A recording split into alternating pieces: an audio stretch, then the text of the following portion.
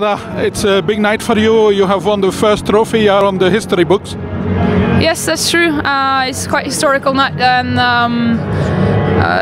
great night for women's football, first of all. And I'm just really proud to receive this award. It means a lot to me. It means a lot to my family, my closest friends, and of course my club, l'Olympique Lyonnais, which is basically my family as well. So it's been a huge day.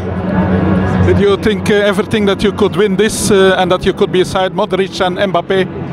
I always been dreaming about winning the Champions League, winning trophies with my team, and now I reached this level and I got the opportunity to get the Ballon d'Or, and it's a completely other question. So I'm just so proud and hugely motivated to keep going, obviously. Yeah. You have won so many awards. Is this the best one ever?